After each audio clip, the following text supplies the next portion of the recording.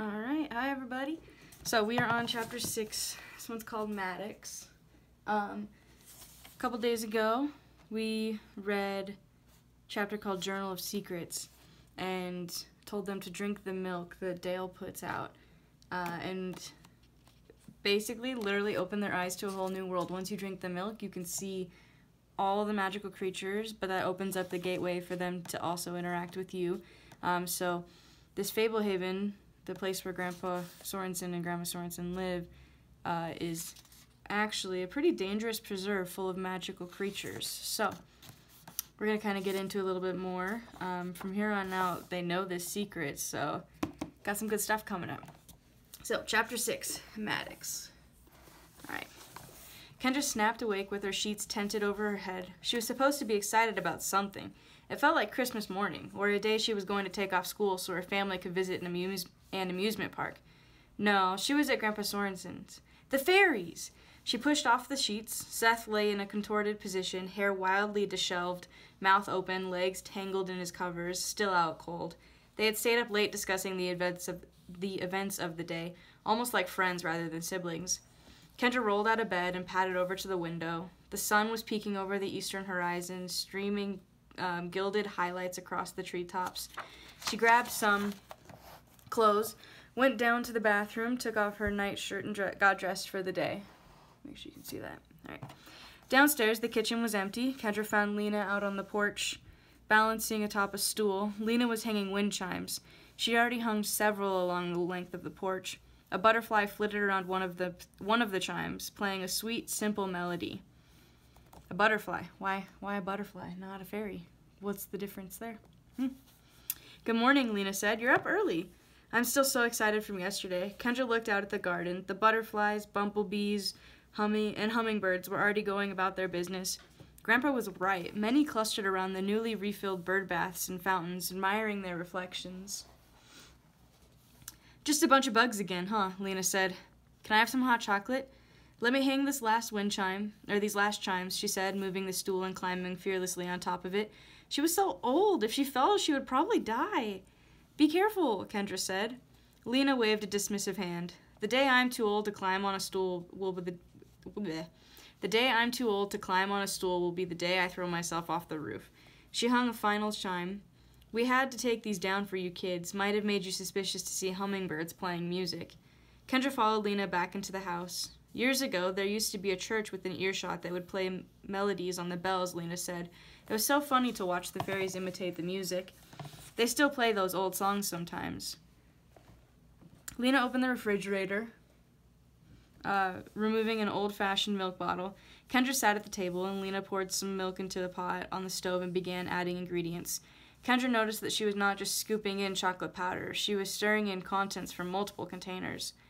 Grandpa said to ask you about the story of the guy who built the boathouse, Kendra said. Lena paused in her stirring. Did he? I suppose I am more familiar with the story than most. She resumed stirring. What did he tell you?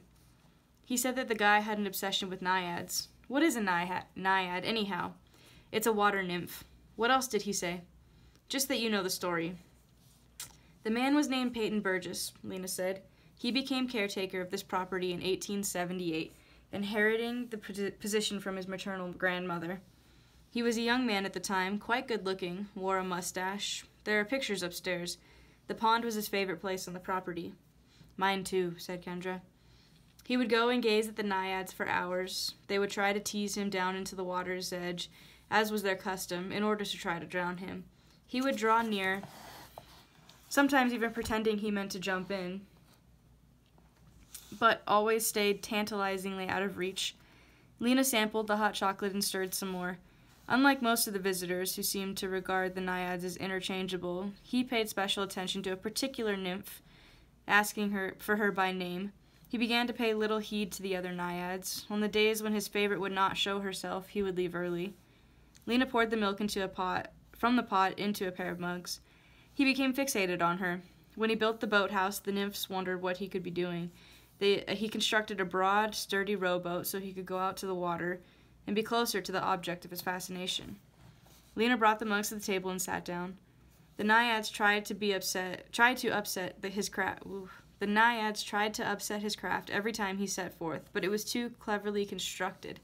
They succeeded only in pushing it around the pond. Kendra took a sip. The hot chocolate was perfection, barely cool enough to sip comfortably. Peyton began trying to coax his favorite naiad to leave the water, to come walk with him on land. She responded by urging him to join her in the pond, for to leave the water would mean to enter mortality. The tug-of-war went on for more than 3 years. He would serenade her on his violin and read her poetry and make her promises about the joys their life together would hold. He showed such sincerity and such perseverance that on occasion she would gaze up into his kind eyes and falter. Lena sipped the hot chocolate. One day in March, Peyton got careless. He leaned too close to the gunwale, and a naiad, caught hold of his sleeve, and he conversed with his fate. Okay, let me try that again. He leaned too close to the gunwale, and a naiad caught hold of his sleeve as he conversed with his favorite naiad. A strong man, he resisted her, but the struggle pulled him to one side of the boat, upsetting his typical equilibrium. A pair of naiads heaved upward on the other side, and it capsized. He died? Kendra was horrified. He would have died, yes. The naiads had their prize. In their domain, he was no match for them. Giddy with long-awaited victory, they rushed him toward the bottom of the pond to add him to their collection of mortal victims. But it was more than his favorite could bear. She had grown fond of Peyton. Seduced by his diligent attention, and unlike the others, she did not consider his death an amusement. She fought off her sisters and returned him to the shore. That was the day that I left the pond.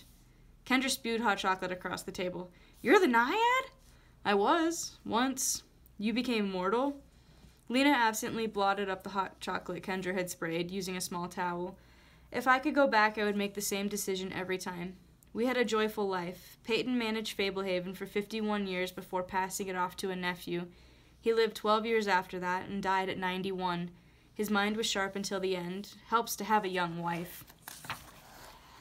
How are you still alive? Kendra asked. I became subject to the laws of mortality, but they have taken effect gradually. As I sat by his deathbed, I looked perhaps 20 years older than I had on the day when I had carried him from the water. I felt guilty about looking so young as his frail body was shutting down. I wanted to be old like him. Of course, now that my age is finally catching up with me, I don't care for it much.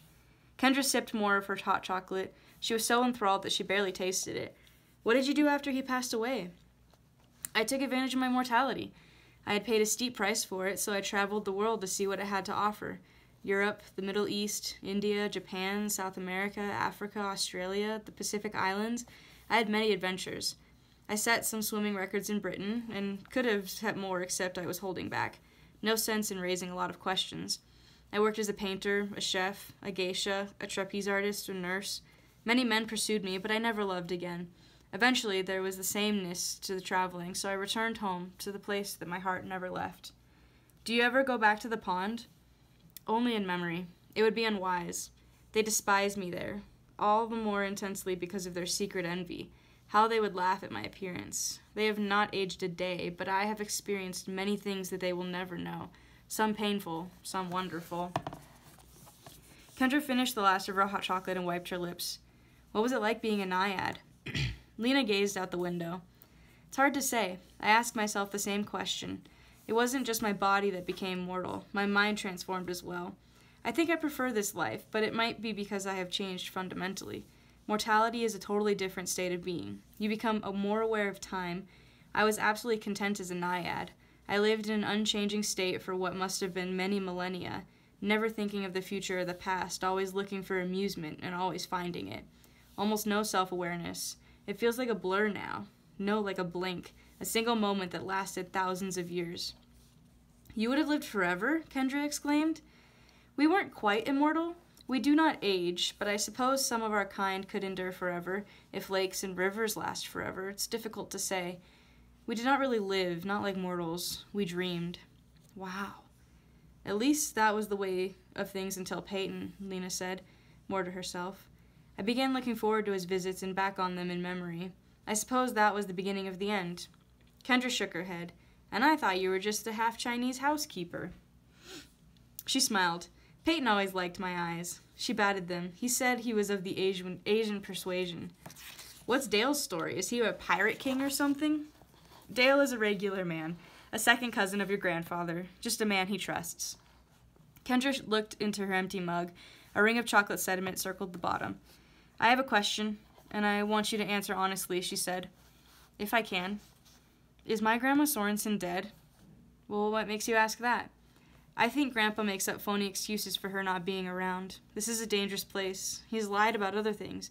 I get the feeling he's trying to protect us from the truth. I often wonder if lies are ever a protection. She's dead, isn't she? No, she's alive. Is she the witch? Remember Muriel Taggart out in the woods? She's not the witch. Is she really visiting Aunt Whoever in Missouri? That is for your grandfather to tell. Seth looked over his shoulder. Besides the fairies fluttering about, the garden looked still. Grandpa and Dale were long gone. Lena was in the house dusting, and Kendra was off doing whatever boring things kept her occupied. He had his emergency kit in hand, along with a few strategic additions. Operation Sequel Monsters was about to begin. He hesitantly stepped off the edge of the lawn into the woods, half expecting werewolves to leap out at him. There were a few fairies up ahead, not as many as in the garden. Otherwise, things looked pretty much the same. He marched forward, setting a brisk pace. Where do you think you're going? Seth whirled around. Kendra was approaching from the garden. He walked back to meet her at the edge of the lawn. I wanted to see what's really at the pond, those Naya thingies and stuff. How brain damaged are you? Didn't you hear a word that Grandpa told us yesterday? I'm gonna be careful. I won't go near the water. You could get killed. I mean really killed, not bitten by a tick. Grandpa made these rules for a reason. Adults always underestimate kids, Seth said. They get all protective because they think we're babies. Think about it. Mom used to complain all the time about me playing in the street, but I always did it. And what happened? Nothing. I paid attention. I stayed out of the way when a car came. This is so different. Grandpa goes all over the place. Kendra clenched her hands into fists. Grandpa knows the places to avoid. You don't even know what you're dealing with. Besides, when Grandpa finds out, you'll be stuck in the attic for the rest of your stay. How's he gonna find out? He knew we went into the woods last time. He knew that we drank the milk. Because you were there. Your bad luck rubbed off on me. How did you know where I was going? Your secret agent skills need some work, Kendra said. A good start might be not wearing your camouflage shirt every time you go exploring. I might need it to hide from dragons. Right. You're practically invisible, just a floating head. I have my emergency kit. If anything attacks, I can scare it away with my gear. With rubber bands, Kendra said. I have a whistle. I have a mirror. I have a cigarette lighter. I have firecrackers. They'll think I'm a wizard. Do you really believe that? And I have this. He pulled out the little skull and the crystal globe from Grandpa's desk. That should make them think twice. A skull the size of a peanut? There probably aren't even any monsters, Seth said. What makes you think Grandpa's telling the truth this time? I don't know. Maybe the fairies? Well, good job. You blew it. Congratulate yourself. I can't go now. I'm going to blow it every time. Not to be a jerk, but because you could really get hurt. Seth kicked a stone, sending it skidding into the woods. What am I supposed to do now? How about exploring the enormous garden full of fairies? I already did. I can't catch them. Not to catch them, to look at magical creatures that nobody else even knows exist. Come on. He reluctantly joined her. Oh, look, another fairy, he mumbled. Now I've seen a million. Don't forget to put the skull back, she said. When they responded to the call for dinner, a stranger sat at the table along with Grandpa and Dale. The stranger stood when they entered. He was taller than Grandpa and much broader, with curly brown hair. The layers of furry skins that he wore made him look like a mountain man. He was missing the bottom of one earlobe. Kids, this is Maddox Fisk, Grandpa said. Maddox, meet my grandchildren, Kendra and Seth. Kendra shook the man's calloused, thick-fingered hand. Do you work here too? Seth asked. Maddox is a fairy broker, Grandpa said. Among other things, Maddox added. Call fairies my specialty. You sell fairies? Kendra asked, taking a seat. Trap them, buy them, trade them, sell them, all of the above. How do you trap them? Seth asked. A man has to keep his trade secrets private, Maddox said, taking a bite of the pork roast.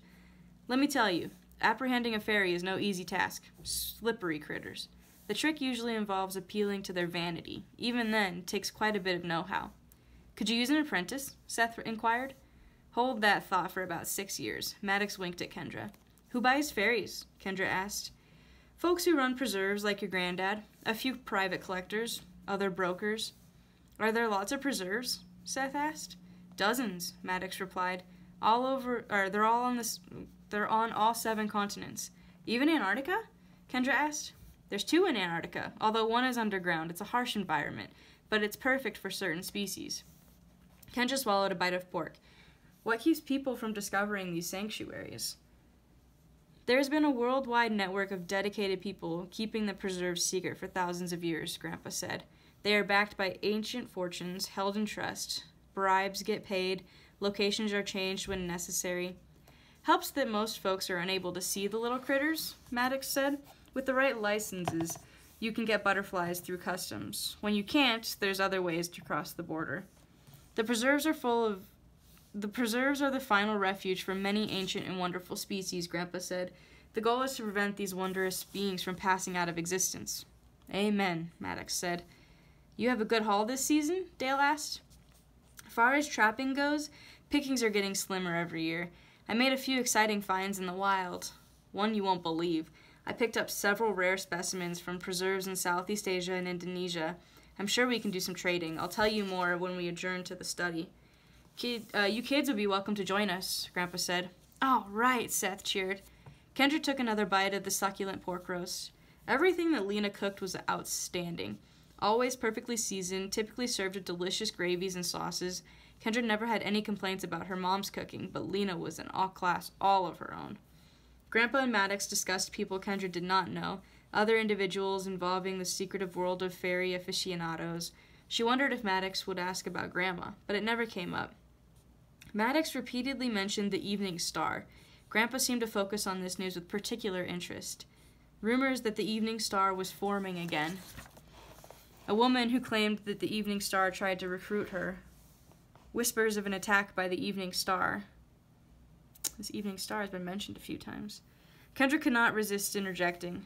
What's the evening star? It sounds like you're using it as a code word. Maddox glanced uncertainly at Grandpa. Grandpa gave him a nod. The Society of the Evening Star is an arcane organization that we all hoped had gone extinct decades ago, Maddox explained. Over the centuries, their relevance has waxed and waned. Seemed like just when you think you've seen the last of them, you start hearing rumors again. They are dedicated to overthrowing the preserves in order to use them for their own misguided purposes, Grandpa said.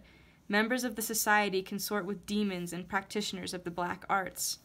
Are they going to attack us? Seth asked. Not likely, Grandpa said.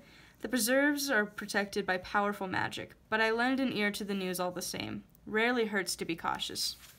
Why the Evening Star? Kendra asked. It's such a pretty name. The Evening Star ushers in the night, Maddox said. They considered the statement in silence. Maddox wiped his lips with a napkin. Sorry, not a very cheery topic around the dinner table. After supper, Lena cleared the table and they all went to the study. On the way there, Maddox collected several cases and crates from the entry hall. Dale, Seth, and Kendra helped. The cases had perforations, evidently to allow the creatures inside to breathe, but Kendra was unable to see into them. All were locked. Grandpa settled in behind his large desk. Dale and Maddox claimed the oversized armchairs. Lena leaned against the windowsill, and Kendra and Seth found seats on the floor. First off, Maddox said, bending over and unlocking a large black crate, we have some fairies from a preserve in Timor. He opened the hatch and 8 fairies soared out. 2 tiny ones, not even an inch tall, darted to the window. They were amber in color, with wings like flies.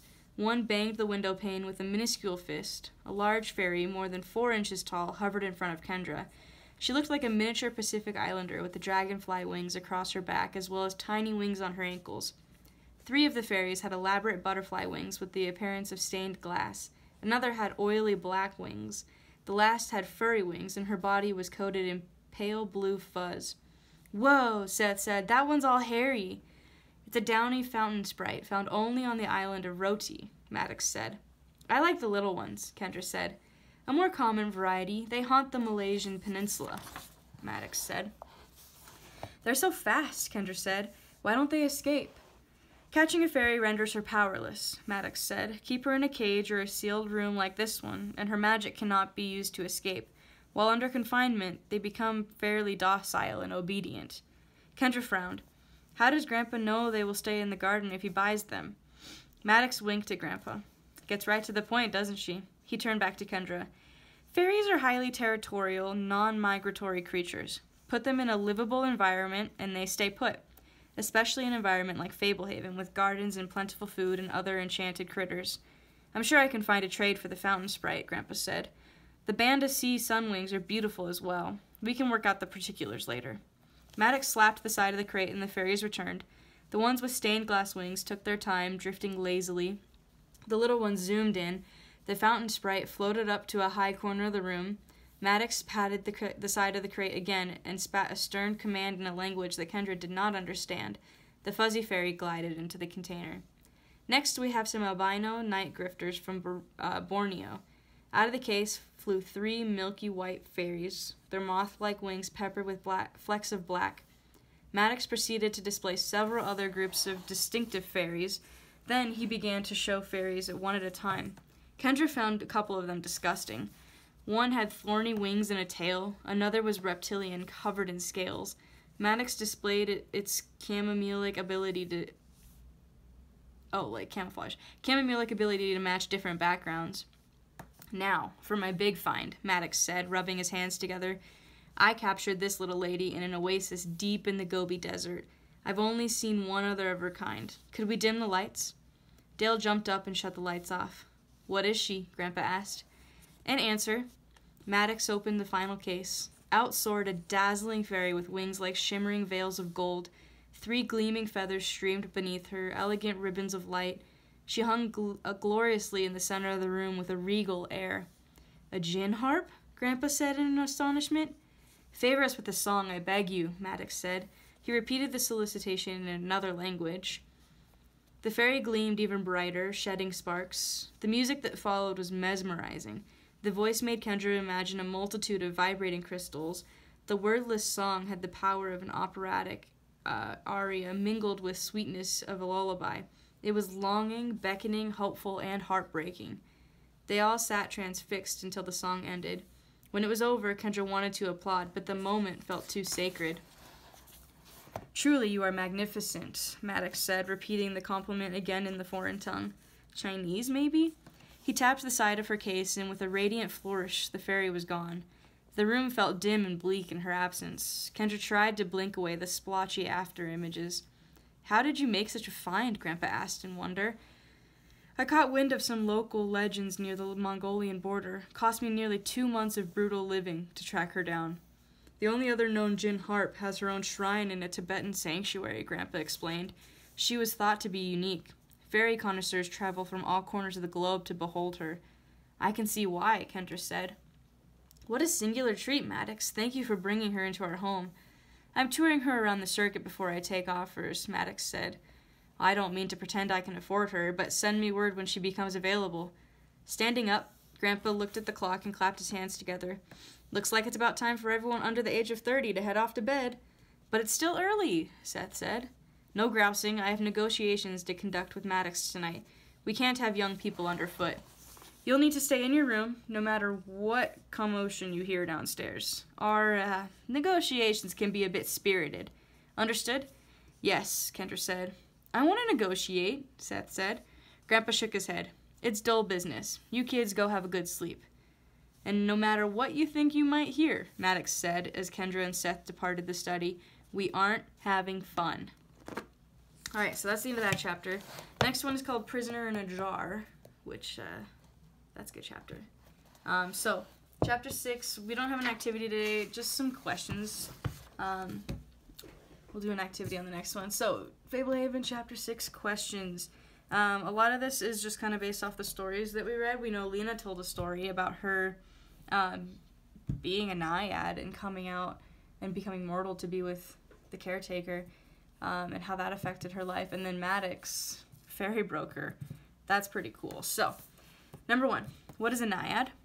Can you see that? Okay, cool. Number 2, who was the caretaker of Fablehaven in 1878 who fell in love with a naiad? Number 3, why did he need the rowboat? Number 4, what would happen if a naiad left the water? Number 5, who was that naiad, which I just answered for you. Number 6, what does Maddox Fisk do for work? Also just answered that. Number 7, how many magical preserves are there on Antarctica? Number 8, what did Maddox and Grandpa Sorensen discuss rumors of? The organization that's bad. That's kind of where I'm going with that. Next one, number 9, What is the mission of the Society of the Evening Star? Hence number 8. Number 10. What renders fairies powerless? Number 11. What was Maddox doing at the house? Number 12. Why did Lena leave the pond? And number 13. On page 92, Lena says, I often wonder if lies are ever a protection. So, do you think that lies can protect people from things? And then why or why not? So, that's a chapter for today. That was chapter 6. We'll do chapter 7 next week because this will go up on Friday. Hope you guys all have a good weekend. Bye.